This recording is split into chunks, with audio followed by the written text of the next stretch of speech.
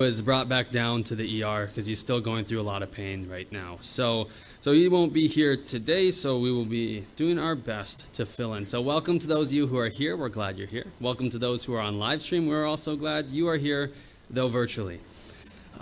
So with that, we are going to go into our first song. It will be I Sing the Mighty Power of God, number 48 in your hymn book, and the words will be on the screen as well.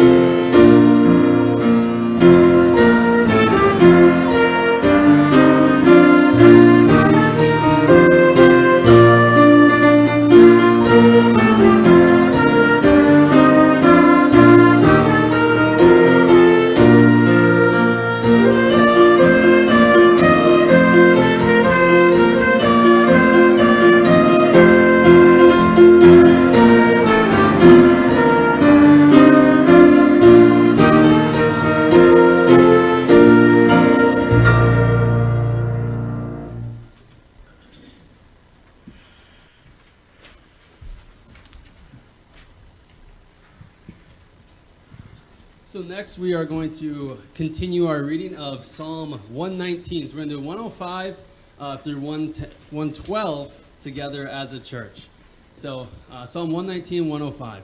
Your word is a lamp to my feet and a light to my path. I have sworn and confirmed that I will keep your righteous judgments. I am afflicted very much. Revive me, O Lord, according to your word. Accept, I pray, the free will offerings of my mouth, O Lord, and teach me your judgments. My life is continually in my hand, yet I do not forget your law. The wicked have laid a snare for me, yet I have not strayed from your precepts. Your testimonies I have taken as a heritage forever, for they are the rejoicing of my heart. I have inclined my heart to perform your statutes forever to the very end.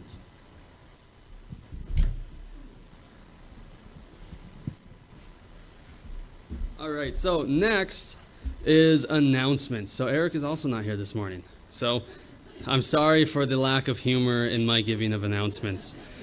So first of all, at 5:30 this Wednesday, we're going to have dinner, right? Like usual, 6:30, Conquerors Club, youth group, praise and prayer. And Lord willing, Pastor Brian will be feeling better by then. Then more importantly, this evening at 5 p.m., so we have a service, well, actually an annual business meeting tonight at 6, but before that at 5, we're having our child safety training.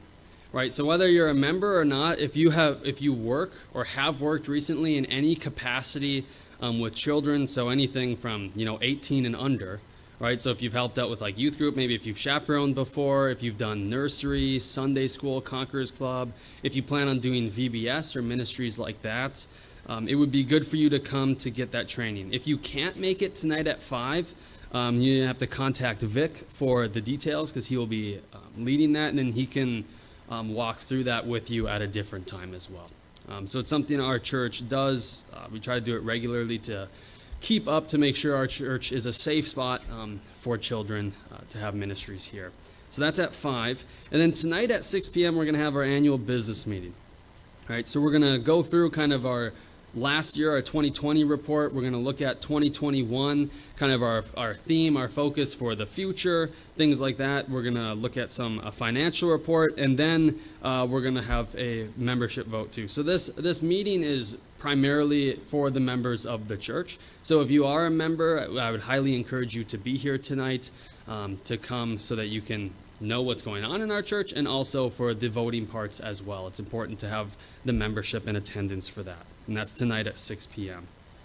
Okay, and then next Sunday, so Daryl Fryer, who's one of the missionaries we support, he's the camp director at Bass Lake Baptist Camp. That's kind of the camp for our organization of church. So we're part of the General Association of Regular Baptist Churches, the GARB, and this is our GARB camp that our church supports. So he'll be here next Sunday all day. So he'll be preaching or teaching in the Sunday school, the morning service, and the evening service. So he has it all next Sunday. So make sure you come out to get an update on how the camp's doing and to hear him preach, because he's quite good at preaching. So I'm sure that will be edifying for us.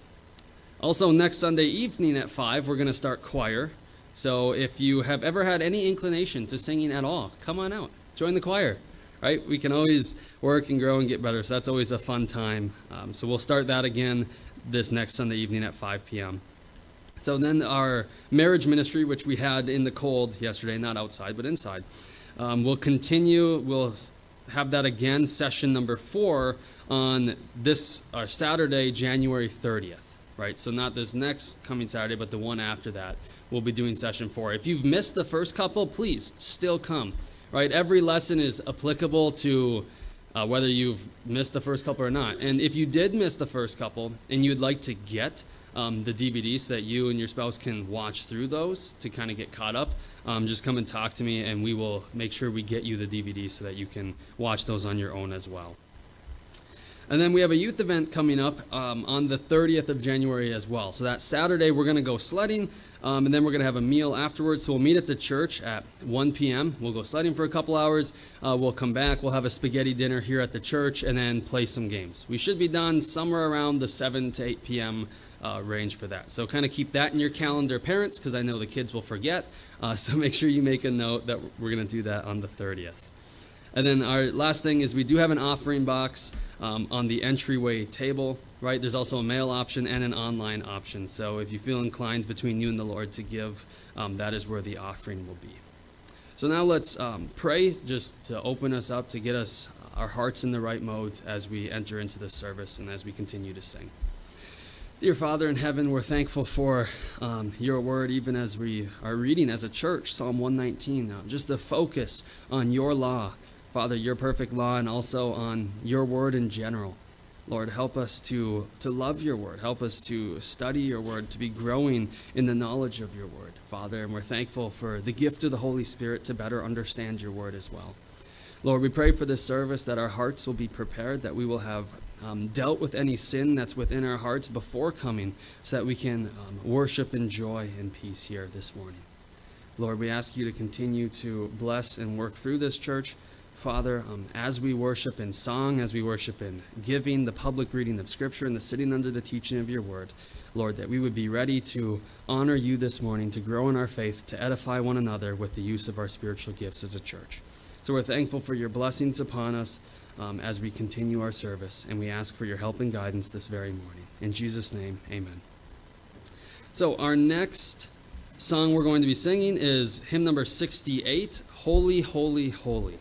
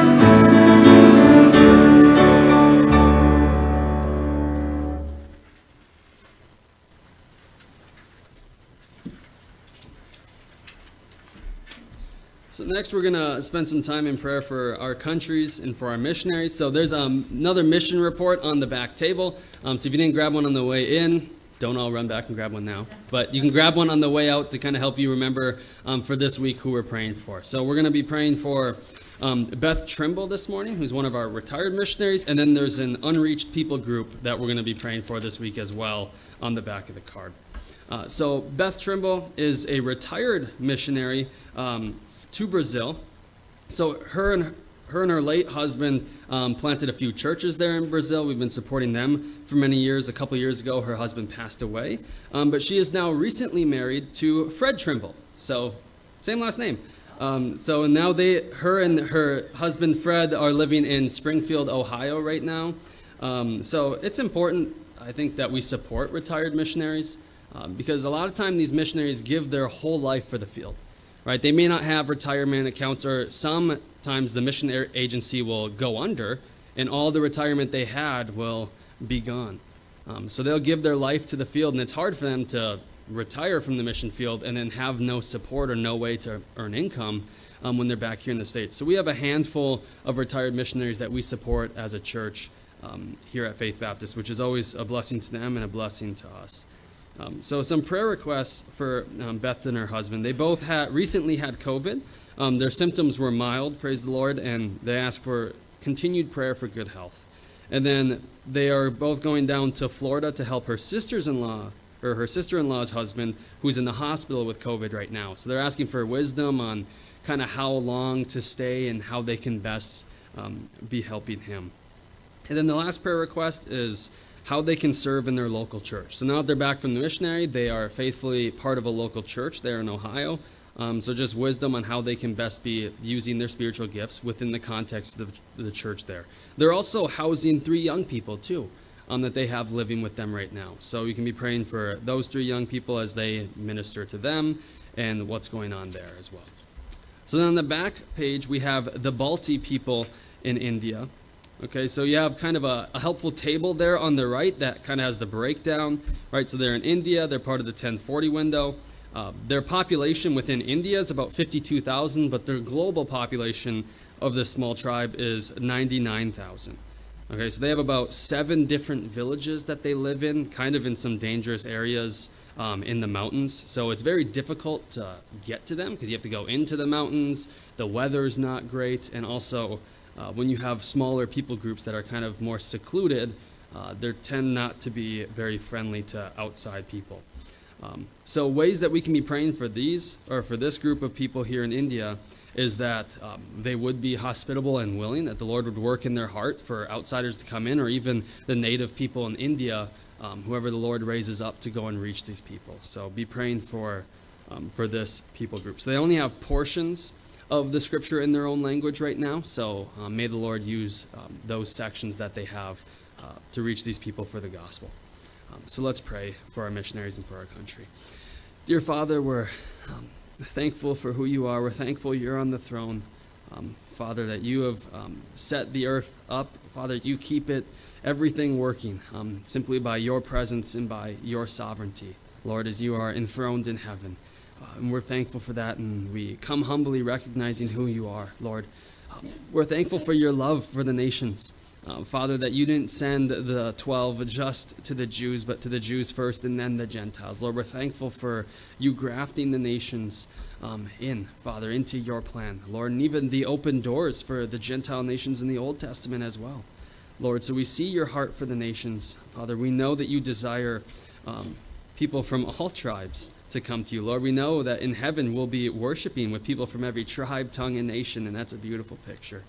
Father, so we pray for the Balti people in India, Lord, that you would raise up missionaries, that you would equip them, train them to live in the mountains, to pour out their lives in order to see this people group come to the saving knowledge and faith in the Lord Jesus Christ. Father, so we ask that you'd be doing that work and working in the hearts of these people through the Holy Spirit, Lord. We pray for Beth Trimble as well. We lift her up and her husband, Father, that they would have continued good health, Lord. And even though they're not on the mission field anymore, they still have spiritual gifts which you've given to them, and they can use those to minister to people in their local church, Lord. So open up ways for them to be ministering to those around them and to the 3 young people staying in their home. Lord, give them wisdom as they travel to Florida to help with her sister-in-law's husband. Father, we pray for health for him as well as he's in the hospital with COVID. Lord, that he would recover quickly and not have lasting side effects from COVID-19. Father, we lift up our country as well with inauguration coming up. Lord, the unrest in our country. I pray that we as Christians will have a heavenly mindset, Lord, that we be focused on the things of God, Lord, and living as citizens of heaven. Father, for we're citizens of heaven first and then citizens of the country second. Lord, but help us to be good citizens of this country, to uphold the Constitution, to uphold the law, Father, and when it coincides with your word, Father, with what you've laid out. Help us to not uphold what is evil, Father, but to uphold the things that are good. And we pray for those in office that they would not be passing laws and things in which would, in a sense, glorify things that should be shameful, Father, which our country is so quickly doing. Lord, so we ask for the gospel to sweep the country, Father, to even start in this area, start in this local Duluth area over in Superior and Esco and Cloquet. Lord, use this church to be faithful witnesses for the gospel of Jesus Christ to reach the lost. Lord, and we pray that through the power of your Spirit, through the power of the gospel, that this nation would be changed, Father, and the hearts would be changed and turned towards you. So we're thankful for your blessings upon us, that we have the freedom to worship, Lord, and we lift up these requests in the name of Jesus Christ. Amen. So our next song and our last song for this morning is going to be Speak, O Lord. So if you would stand and sing this song with me.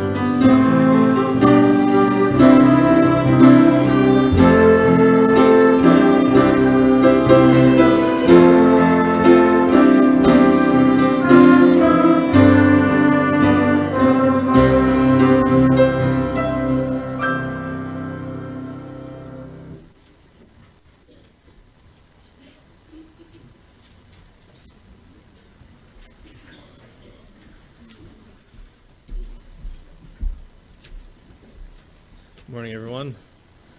Scripture reading today will be in 1 Corinthians 6, verses 12 to 20. Let's begin. All things are lawful for me, but all things are not helpful. All things are lawful for me, but I will not be brought under the power of any. Foods for the stomach, and the stomach for foods, but God will destroy both it and them. Now the body is not for sexual immorality, but for the Lord, and the Lord for the body. And God both raised up the Lord, and will also raise us up by his power. Do you not know that your bodies are members of Christ? Shall I then take the members of Christ and make them members of a harlot? Certainly not. Or do you not know that he who is joined to a harlot is one body with her? For the two, he says, shall become one flesh. But he who is joined to the Lord is one spirit with him. Flee sexual immorality. Every sin that a man does is outside the body, but he who commits sexual immorality sins against his own body. Or do you not know that your body is the temple of the Holy Spirit, who is in you, whom you have from God, and you are not your own? For you were bought at a price, therefore glorify God in your body and in your spirit, which are God's.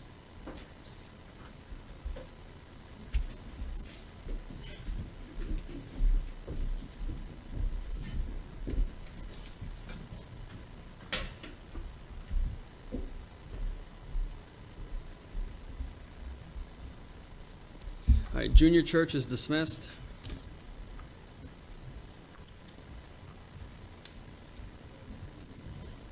You can turn in your Bibles to 1 Thessalonians chapter 4.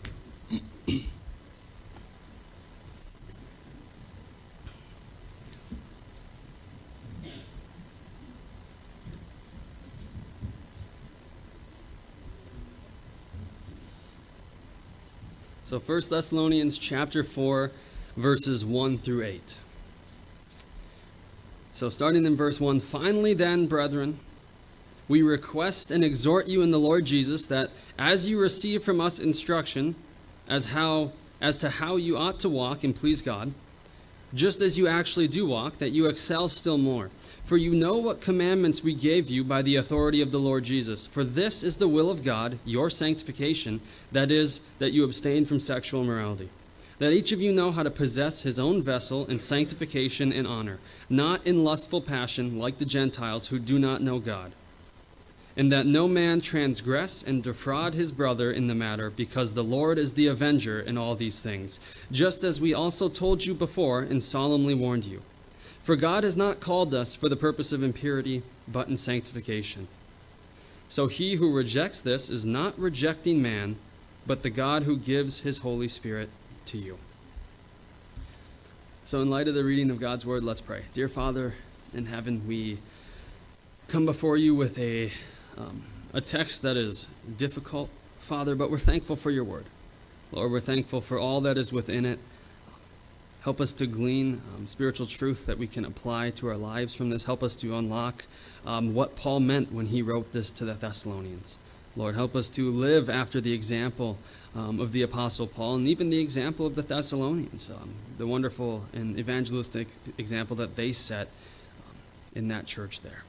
Lord, so guide us this morning as we walk through and continue on in our journey through this book. In Jesus' name, amen. So we've been going through 1 Thessalonians, slowly but surely. We're working our way through this book. And last time we looked at verses 1 through 3 of chapter 4. So today we're going to finish off 4 through 8. So we're going to tackle that section. But just in light of review, we need to keep in mind that this book is overwhelmingly positive. Right? As I was reading through this, even just again this morning, it just flows all the way through chapter 3. Right? If you took out the chapter breaks in 1 Thessalonians, you get all the way through the first 3 chapters and not even know that there's a change in thought, because Paul is just overwhelmed with joy for this church. Right? So he was there briefly, and because of persecution, he had to leave. He was driven out of Thessalonica. And then he sends Timothy to get a report on how the church is doing. Right? Just as Pastor Brian, when he's gone, wants to know how everybody's doing. Right? I'm sure he's not in the attitude of, oh, Thank goodness I'm not with that church. Oh boy, who cares how they're doing, right? He cares about each one in this church, and he cares about how you're living and how you're doing, right? So when we're removed from the church, there's still that care, there's still that love. So Paul was worried because if they persecuted Paul, and now that Paul's gone, who are they going to turn to next? The church that's there, right? So persecution will oftentimes start with the leaders, and then it'll keep working its way down to every single believer in the area. So Paul's worried that the Thessalonians might walk away from the faith. He's worried that he might have labored in vain, that even though they showed that they received the gospel, maybe in their hearts they truly didn't. And as soon as things get hard, people walk away. One thing we know about persecution in the church is that when persecution ramps up, it typically weeds out the church. It typically cleanses the church down to its core, or the minimum of the true believers that are still standing faithfully. We've seen this throughout the thousands of years of church history, right? That when times get hard, people tend to walk away. We see that with Israel as well. When God's blessing them, they're entering the land, everybody's for the Lord, but as soon as things start to get a little hard, they start to turn away, right? And there's usually only a remnant that's left. So Paul has that worry for this church, right? The burden of the church was heavy on Paul. And when he's writing to the Corinthians, when he's listing all the physical things that he's went through, whether being beaten by rods, even being stoned, right? Having 39 lashes or 40 minus 1, right? Well, he was shipwrecked and he was floating in the sea for a day and a night. Above of all of that, at the very end, he says, and the daily burden of the churches. Right? Paul had a spiritual burden, a mental burden, an emotional burden for all the churches that he's planted, for these believers. How are they doing? Are they being discipled? Are they walking in the faith? Right? They didn't have quick communication. He couldn't just send a text or send an email to Thessalonica and see how everyone's doing. Right? He couldn't watch the live stream. He had to abandon himself. Right? So he had to leave himself alone in Athens, surrounded by all these idols and all these pagans, to send Timothy to see how this church was doing. Right? So Timothy comes back with a great report, and then he writes this letter. Right? So Paul's just overwhelmed with joy that they're standing fast in the faith. Right? We see that especially in chapter 3 as he's kind of building up. But then, just like any church, doesn't matter how well we're doing, there's always things that need to be improved. Right? So Paul gets here to chapter 4. Right? In chapter 3 at the end, he spends some time praying, and right, he says, even in verse 10, as we night and day keep praying most earnestly, that we may see your face and may complete what is lacking in your faith. Right? And he says, now may our God and Father himself and Jesus our Lord direct our way to you. And may the Lord cause you to increase and abound in love for one another and for all people, just as we do for you, so that he may establish your hearts without blame in holiness before our God and Father at the coming of our Lord Jesus Christ with all his saints. So here Paul kind of ends this section. And now he's going to move into, after his prayer, of completing what is lacking in their faith. Right? Even when a church is doing well, even when we're doing well, it's not enough to just say, good job. Right? God doesn't like flattery. We shouldn't just flatter each other and say, oh, you're doing great, and just kind of build up their ego. Right? What we want to do is we want to encourage. Now, we don't want to always be pessimistic. We want to love one another, encourage one another, but also push them further. Right? When somebody, for example, in track, if somebody is running the 400-meter dash, the worst possible race that has ever been on the face of the planet, when they're running around, when they're getting to that third corner, that last 100 meters, right, and they're giving it everything they got, the coach doesn't just say, yep, good job, you can stop now, right, at that last corner. No, he says, good job, you're doing great, keep going, keep running. In the words of Paul, keep persevering, keep striving for holiness, keep walking worthy of your calling. Right? A good coach keeps encouraging the runner or the athlete to keep going. They don't just say good job in the middle of a game and leave it at that. Right? They say good job if you're doing well, and then they encourage you to keep going. So Paul's doing that here. He said good job in the first 3 chapters. And then in chapter 4 here, now he's going to tackle a few different topics. The first of which, he's going to tackle sexual immorality. The second of which, he's going to talk about a Christian's daily life, how we should work, how we should interact with one another within a community of believers. And then he's going to end with the main topic of the day of the Lord, when Christ returns. So he's going to talk about the coming of Christ. And then the very last section, Paul gives all these what are called staccato imperatives, right? So if you're a musical person, when you hear staccato, those are quick notes, right? You're not holding out a note with staccato. That would be legato when you hold it out. But staccato, you're hitting them really quick, right? Maybe we even had some in there. Maybe you couldn't hear it. But so Paul goes through this list of things that we could spend days on and just hits all these quick things right before he ends his letter. So we tackled 1 through 3 in chapter 4 last time. So we looked at an introduction on sexual immorality. We looked at the etymology, meaning what the word itself means, kind of the origins of the word. We looked at the biblical usage.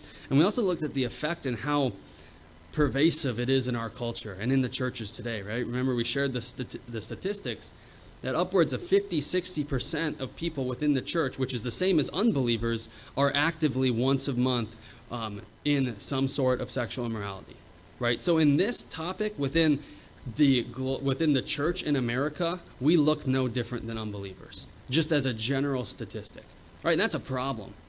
This is something that's been increasing more and more within the church and within our culture, especially over the past 10 to 20 years, something that we need to continue to fight and tackle. So one of the fruit of the Spirit is self-control. Right, and that's what we're going to see in this text. That we need to be self-controlled over our own body. We need to have control over ourselves. We need to not, like it says the Gentiles do, just be driven by our passions. That whenever we feel a certain way, well, we're just going to go that way. Right? Through the Holy Spirit, we need to have control of our bodies and self-control. We see this in 1 Corinthians 9:27. Paul says, "But I discipline my body and make it my slave, so that after I have preached to others, I myself will not be disqualified." So Paul says he disciplines his body. Now he's not talking about a physical discipline. And again, history this text has been used that way, of Christians beating themselves to bring their body in discipline. Now I think that is a vast stretch further than what Paul had in mind, but we need to keep ourselves in discipline.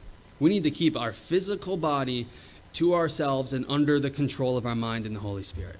Right? That's an essential, so for the purpose that we may not be disqualified.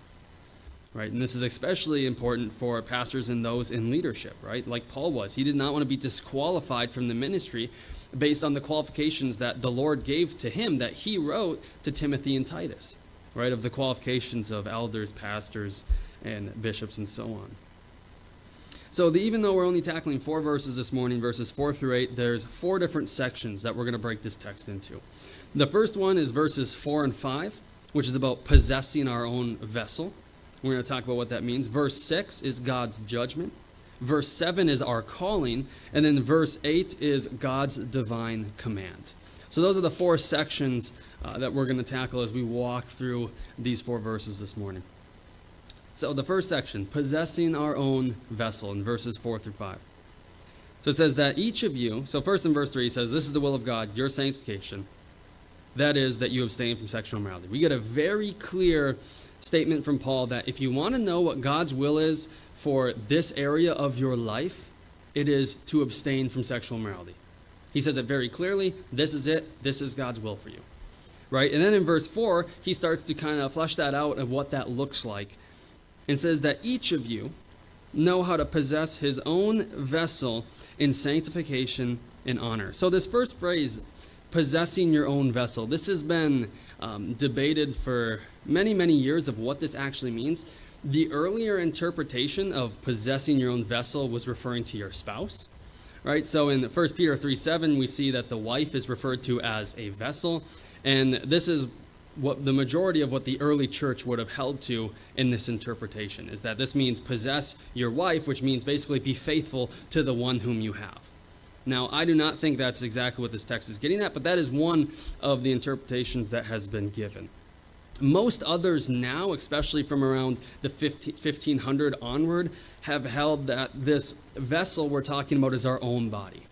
So it's not saying possess your spouse with sanctification and honor, but possess your own body. Live in your own flesh with sanctification and honor. The reason I think this example, or that this interpretation is better than the one of possessing your wife, as your wife is the vessel, is because of how this word vessel is used in the Greek, and especially when in the Septuagint, and we'll talk about that in a minute. But also it has a much wider application, right? Paul in many other places has talked about husbands and wives. He's very clearly has mentioned the word wife. It would be very unique for Paul to talk about husbands and wives everywhere else in the New Testament in his writings, and then in one weird spot refer to the wife as a vessel. Right? If Peter wrote this, that might fit a little bit better because Peter does refer to the wife as a vessel, but Paul never does. So that's unlikely usage of what Paul's getting at here. And it would have a much broader application if this was referring to our own body. Right? Because then this has application for married couples, husbands, wives, and also for singles. Right? Whatever situation you're in relationship-wise, you are to possess your own vessel with sanctification and honor. So this is the majority view as of right now, and I think this is the biblical view of what Paul is getting at here in possessing your own vessel. Right? In 1 Samuel 21:5, David, or as Samuel's writing, talking in this text, David, and when he's talking, is referring to the body as a vessel. And in the Septuagint, which is the Greek translation of the Old Testament, because the Old Testament was written in Hebrew with a little Aramaic thrown in there just for fun, and the New Testament in Greek, right? But, not the whole world couldn't read Hebrew. Even Jesus, when he's quoting scriptures, is quoting from the Septuagint, which is the Greek translation of the Hebrew Old Testament. So the same word of possess or of vessel that's used in 1 Samuel in the Septuagint, in the Greek, is the same word that's used here for vessel. So kind of giving a language link to the fact that this is talking about our own body, not our spouse. So we are to possess our own body, and then we have the next phrase here, in sanctification and honor. So Paul's not just saying, yep, have control over yourself, but now that you have control, do whatever you want with your body. Right? Because, you can have unbelievers who say, well, I have control over my own life. I choose to drink. I choose to do drugs. I choose to go do this and that. Right? And in a sense, yeah, they do have possession over their own body. So if Paul stopped here, then there wouldn't really be much application. There wouldn't be much difference from believers and unbelievers. But Paul goes on. He says, not only have self-control over your own body, but do so in sanctification and honor. Our bodies need to be controlled in a way that exhibits sanctification and honor, and in a way that pleases God. That is how we ought to be disciplining ourselves. That's how we ought to be controlling our own vessels or our own bodies. So in order to do this, we need to be separate from sin. And in this direct context, we need to be separate from sexual immorality.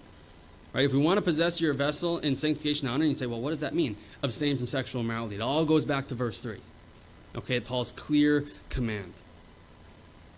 So in 1 Corinthians 3:17, we see that our bodies are temples for the Holy Spirit, right? We talked about this last time, that just in the Old Testament, you would never bring a prostitute or a harlot into the Holy of Holies. First of all, God would strike you dead before you even got there, but that would be unthinkable. Right? That would be unthinkable to that. Once they started bringing idolatry into the temple, that's when in Ezekiel we see that the temple was destroyed. We see the glory of God leaving the temple when that happens. So now in the New Testament era, we no longer worship in a temple. Right? This is not a temple. There's nothing special or holy about these actual walls. Right? We now, our bodies, every individual believer is a temple of the Holy Spirit. Okay, so in the same way, Paul's building on this language, and as Jared read in 1 Corinthians 6, that the temple of God in yourself and your body has no place for sexual immorality. Right? It would be the same thing as bringing that person into the Holy of Holies in the Old Testament as if you're doing it now, even if it's in private, because your body is now the temple, and you're supposed to keep that with sanctification, honor, with cleansing. This holiness picture that we've had in Leviticus with Pastor Brian preaching through, that is the picture that you need to have for your own body, because you are now the temple. Right? So try to think, when you're reading through the Old Testament, when you're reading through the law of God, think about all these external things they did, all they went through, so that they wouldn't even mix the holy things with the common things. And as believers, we ought to live the same way. We should do our best not to mix the holy things, our own body, with things that are common or unclean. To stay pure, and remember, the priests had to stay pure so that they could worship the Lord.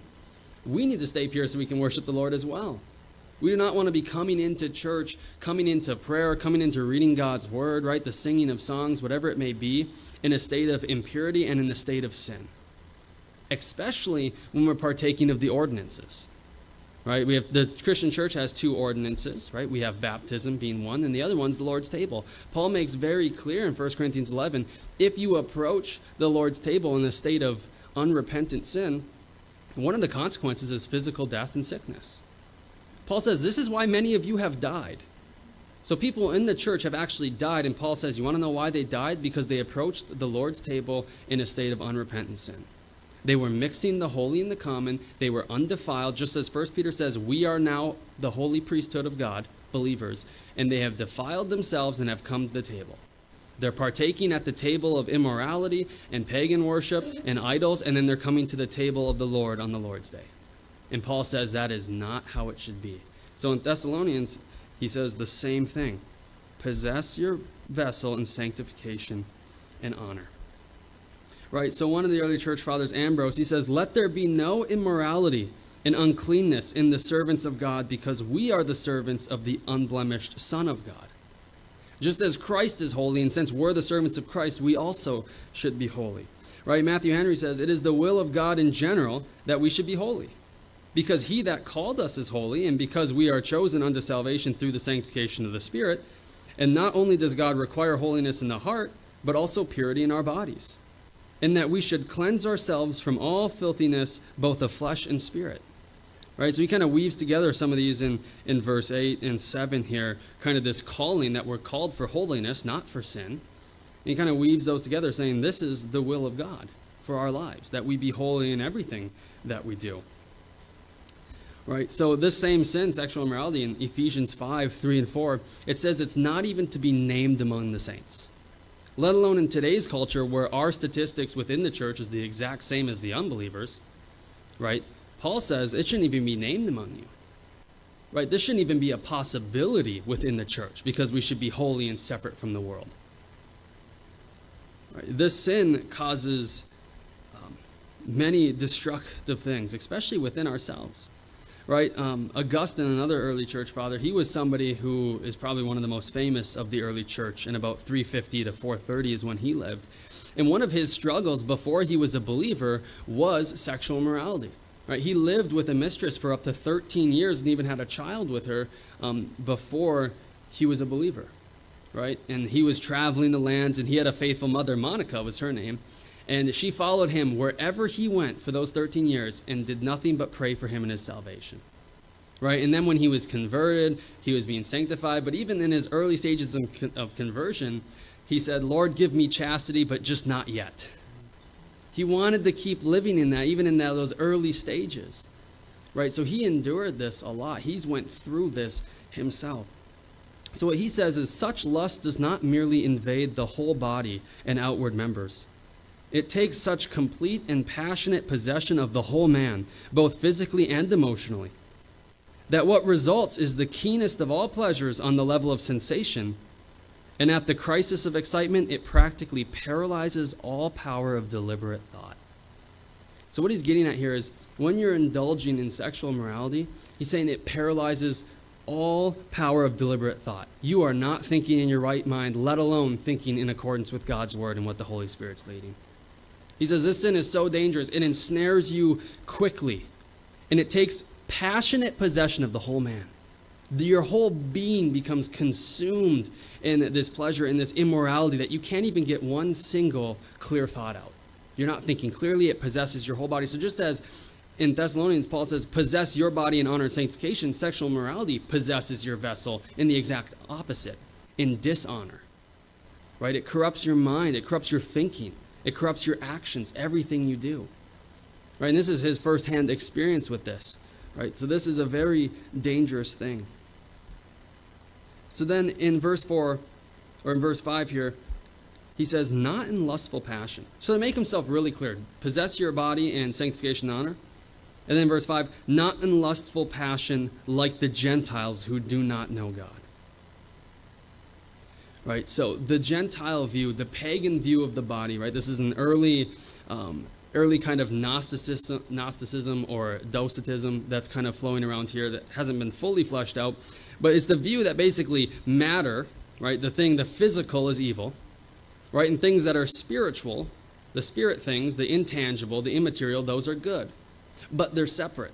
They have no mixing with each other. This led to the issue of basically Christ was not actually real flesh. He just gave the appearance of his flesh, right? Which could have been what John was combating in the early 90s and when he was writing 1 John, kind of an early view of this, right? He focuses on, we saw Christ, we touched him, we fellowshiped with him, right? So the Greeks said, you know what? I can do whatever I want, any amounts of sexual immorality with my body, and it doesn't matter because it doesn't touch my spirit. And, the matter's evil anyways. So I can be perfectly spiritual on this side because my spirit's good, and I can be perfectly immoral with my body because, it's my body and it's separate. So Paul, in this, he says, do not possess your body in lustful passion like the Gentiles who do not know God. So he's saying, do not follow their suit. Do not follow the Greek philosophy. Do not follow the thinking or what's common at the time. Remember the quote from last time, even this was from 300 BC, right, saying mistresses were for the daily care of our body, right? A woman on the side was for our own pleasure, and then wives are to bear us legitimate children. Right, he said, so you better have, if you want to be a well-rounded man, you better have 3 women in your life.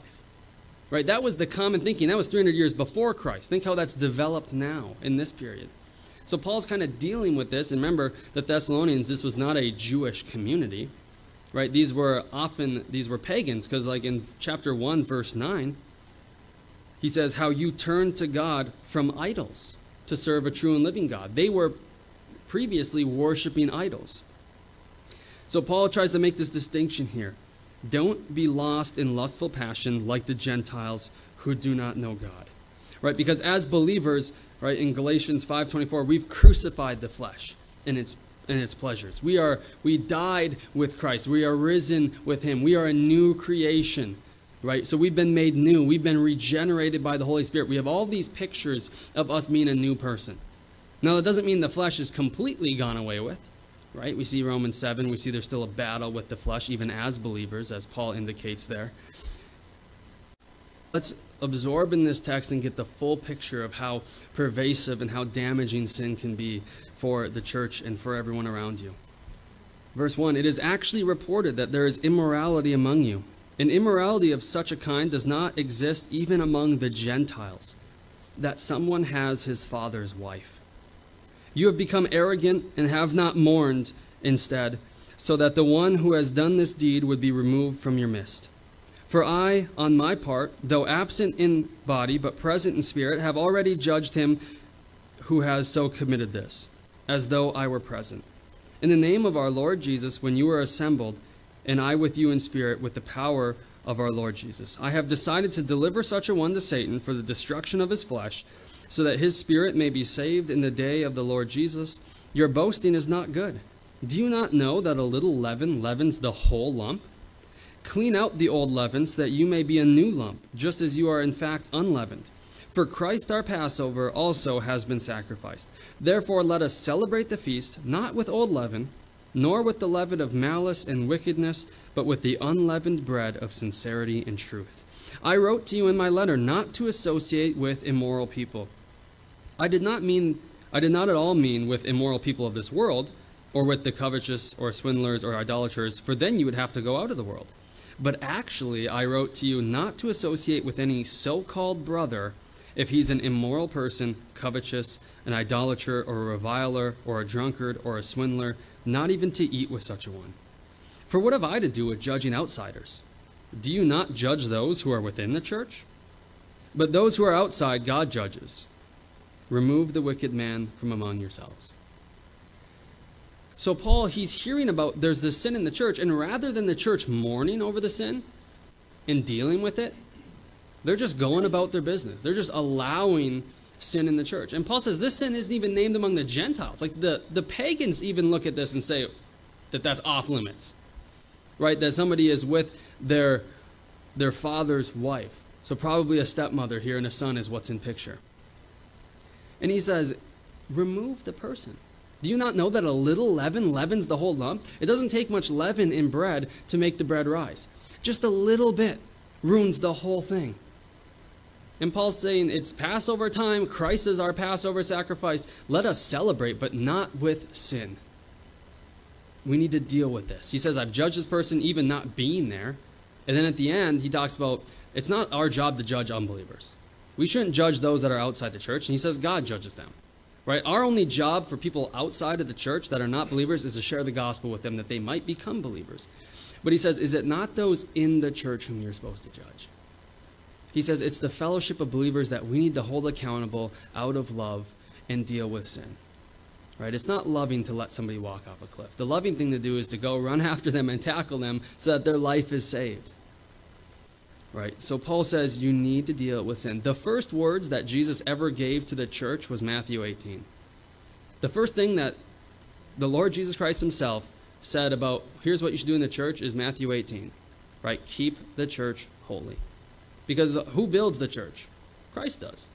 He says, I will build the church. Your job is to keep it holy.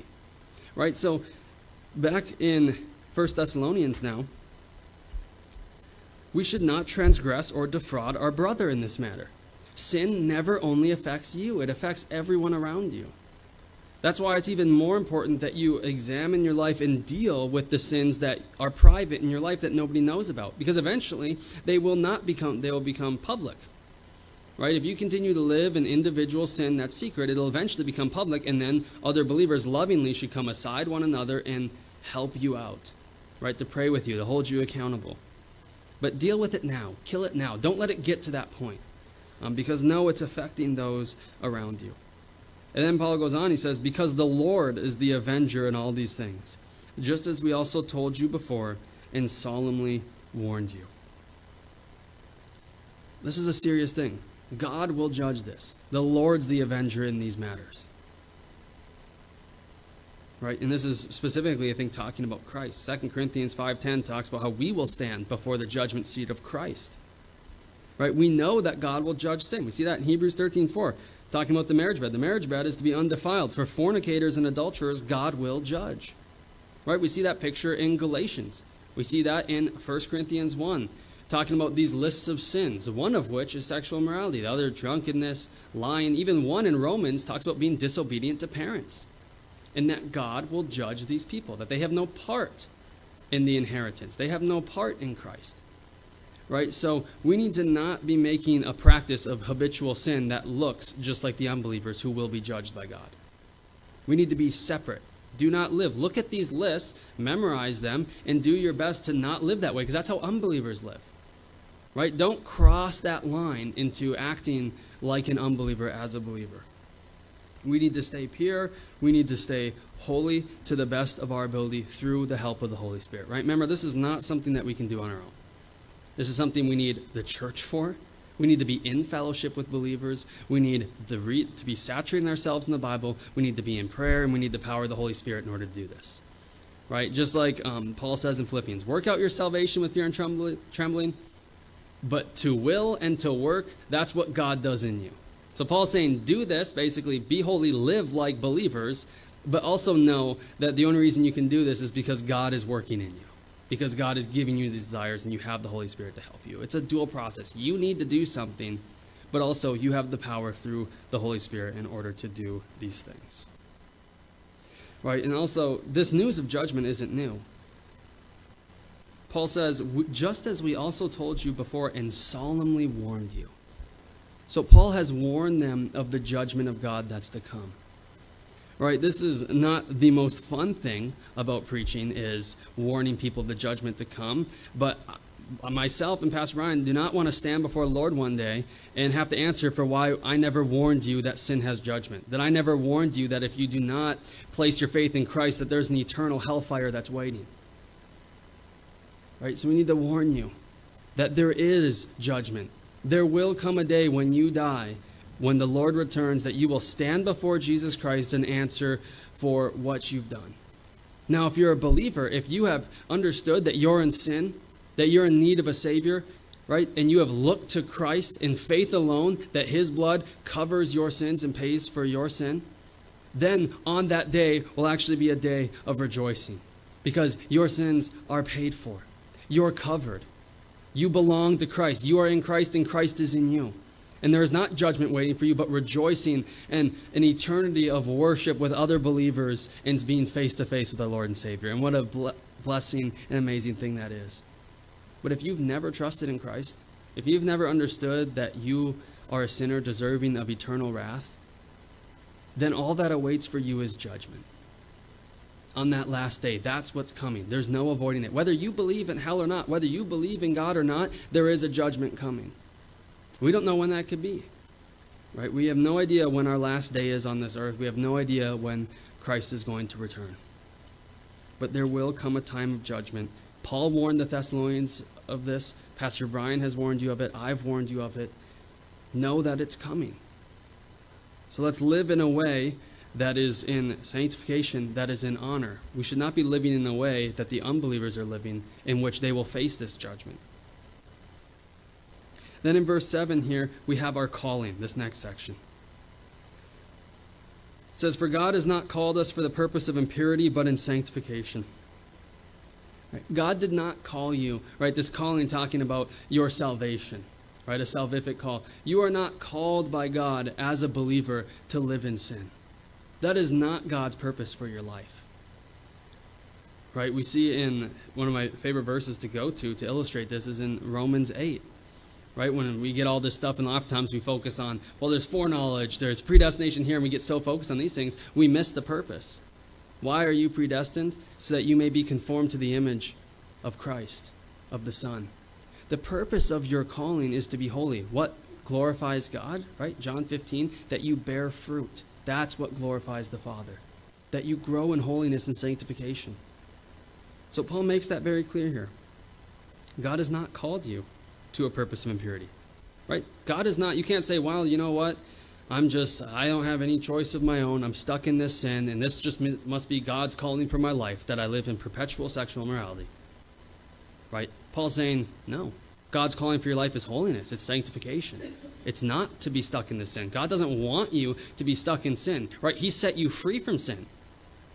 By being stuck in sin, we're basically taking broken shackles and laying them on our wrists and saying, oh no, I'm stuck. When they're broken. The jail cell, the door has been opened. The chains have been broken. Sin no longer has power over you, so let's not act like we're still enslaved. Right? Shake off the shackles. Walk in holiness. Walk in the freedom, in the liberty of being in Christ. Don't be stuck. Stop putting on broken shackles of being stuck in a sin that you've been set free from. So we need to understand that. One person sums it up this way. He says, the law of God forbids all impurity. And the gospel requires the greatest purity. It calls us from uncleanness into holiness. Right? We're transferred from a kingdom of darkness into the kingdom of light, into a kingdom of righteousness. It's a complete renewal. It's a complete transfer, a transaction. It's not like we're stuck somewhere in the middle. We've been renewed. We have the Holy Spirit. We've been regenerated. We are a new creation. Right? And we see this concept of walk worthy of your calling all throughout the New Testament. Right? We see it in Ephesians. We see it in this text numerous times. In lots of Paul's writings, he talks about how we ought to walk, how we should be living our life. And we should be living in a state of holiness. Right? Philippians 1:6, Christ will finish the work he started. He who begins a good work in you will bring it to completion. God is not going to take his hands off you and just leave you to your own sin and to your own flesh. He will be working with you every step of the way, when you're falling and when you're being restored. God will be there. He'll be helping. He will be working. He will be renewing you to be further and further conformed to who Christ was. So then in verse 8, this last section, we have God's divine command. So Paul says, so he who rejects this, so the this, right, time for grammar, the this is referring to everything basically Paul's been saying. He who rejects that our purpose is sanctification, that our purpose is holiness. He who says, you know what, I know, Paul, that you say we're supposed to live holy. You say this is God's command, but you know what? We're different denominations. You're a Presbyterian, I'm Baptist, so I'm just going to have a little disagreement with you on this. Right? This is not a spot where we can have theological disagreement. It's too clear to have disagreement on this text. Now, we're going to talk about some other things within the faith outside of the purview of the gospel. Sure, we can have some disagreements there. But ultimately, this is so clear that no Bible-believing Christian can have a theological disagreement on this. He who rejects this is not rejecting man, but the God who gives his Holy Spirit to you. What is he talking about? Verse 3, this is the will of God, your sanctification, that is, that you abstain from sexual immorality. There's no cloud around that verse. Right? We don't have to search all the scriptures to find out what does Paul mean when he says abstain from sexual immorality. It's so clear. And Paul's saying, if you reject this, if you think, well, you know what, I'm just going to have a theological disagreement with Paul on what this means to abstain from sexual immorality, Paul says, you're not rejecting man. You're not disagreeing with me. You're disagreeing with God, who gives his Holy Spirit to you. So if you're reading this verse for some reason, you're saying, no, I'm not quite sure you're right on this, Wyatt. Your disagreement's not with me. It's not with Paul. Your disagreement is with God himself, who gave the Holy Spirit. Right? So we need to not disagree with God. We need to take this extremely seriously. So that's the first part of this verse is the call to be holy as a believer is not coming from man, but it's coming from God. So therefore, we need to uphold that. The second thing is, it says God who, and then he notes this, he doesn't say you disagree with God, he says who gives his Holy Spirit to you. The second issue with sin is when we are sinning, we're grieving the Holy Spirit. We're making an offense against the Holy Spirit, who is the third person of the Trinity, who is also God himself, right? We have one being of God, one essence, but is manifest in three persons, okay? So we are offending or we're grieving the Holy Spirit, right? And we see that language in Galatians as well, right? He says, walk in the Spirit that you not fulfill the lusts of the flesh. Don't grieve the Holy Spirit. Not only don't just say, oh, I'm going to disagree with God on this, right? Don't disagree with God on his word, but also don't grieve the Holy Spirit, the helper which God is giving you to dwell within you and to help you live and walk the Christian life. Right? The book of Proverbs, right, which is from a father to his son, Solomon writing to probably his 13, 14-year-old son, Rehoboam, who clearly did not listen to his father's teaching. But also Solomon was not really living the life that should be exemplified in the book of Proverbs either. But anyways, through the whole book, there's this concept of stay far away from anything that starts to even look like sin. Steer away from it. Don't even go near it. Be separate.